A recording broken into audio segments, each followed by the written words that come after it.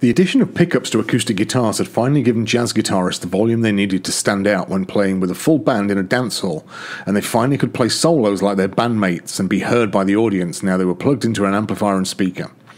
But they quickly found out that there were still limitations to this, as the louder the amplifiers got, the more the guitarist started to suffer from feedback, the loud, uncontrollable howling and screeching caused by a loudspeaker, causing the flexible top of the guitar to vibrate in sympathy, creating a feedback loop that rendered the guitar unplayable. Some jazz guitarists moved to the style of acoustic guitar called an archtop that was less susceptible to feedback, but even these were limited in how loud they could get. Among the people who realized that the solution to this problem may be to make the guitar bodies solid was legendary jazz guitarist and amateur electronics enthusiast Les Paul. Well known as an innovative guitarist and recording engineer, he experimented with attaching an archtop guitar neck to a solid piece of wood fitted with handmade pickups and a rudimentary vibrato bridge to create what he affectionately called the log.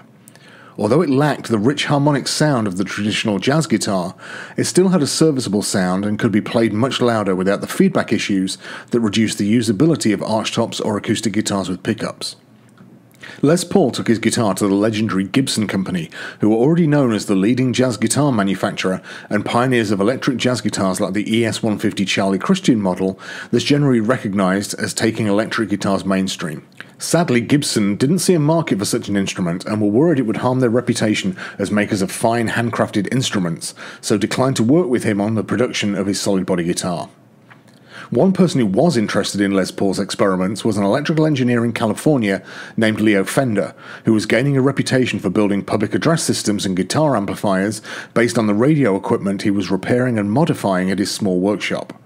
Fender realized that there was a market for a cheap, loud, and more durable instrument that could be used by the small bands playing in the dance halls and roadhouses that by the 1940s were now popular places for people to socialize. Sadly, Les Paul didn't have faith in Fender's ability to start a guitar building company, given he had no experience with instrument manufacture and wasn't even a guitarist. But Fender was determined to design and produce a solid body guitar that could be built cheaply and efficiently for the mass market. In 1950, Fender released the revolutionary Fender Esquire, very quickly followed by the double pickup variant, known briefly as the Broadcaster, before a lawsuit from a rival manufacturer saw it renamed the Telecaster. Unlike the archtop jazz guitars that were the norm until now, the Telecaster didn't require skilled woodworkers and luthiers to be constructed, and was much more suited to mass production. The bodies were cut on bandsaws from slabs of inexpensive American-sourced woods, and the necks were simply bolted onto the body via 4 large screws and a backplate. Simple electronics to control the sound of the guitar were easily fitted into bodies that had channels routed out of them for this purpose that could then be hidden by an opaque plastic scratch plate. The Telecaster and Esquire revolutionized guitar playing and were an instant success, with the Telecaster staying in constant production from 1950 right through to today, and remaining one of the most popular guitars to own for guitarists of all genres. Seeing the success Fender was having and the impact it was having on their own sales, Gibson revisited their conversations with Les Paul and quickly moved to design their own solid body guitar in collaboration with him. In June 1952, the Gibson Les Paul made its public debut, and in keeping with Gibson's reputation as makers of high-end instruments, it retained its glued-in neck, used expensive mahogany and rosewood woods for the neck and body, was fitted with a hand-carved maple top, and was finished with metallic gold paint to emphasize its quality and heritage.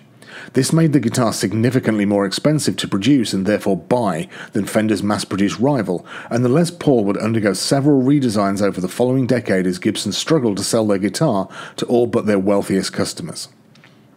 While the modern Telecaster on display in the exhibit has changed very little since the originals were released in the 1950s, the Les Paul has seen numerous changes and models over the years.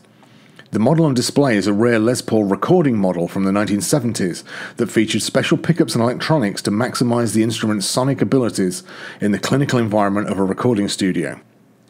This model of the guitar that bore his name became Les Paul's preferred choice for all his live and recorded work from its release in 1971 until his death in 2009.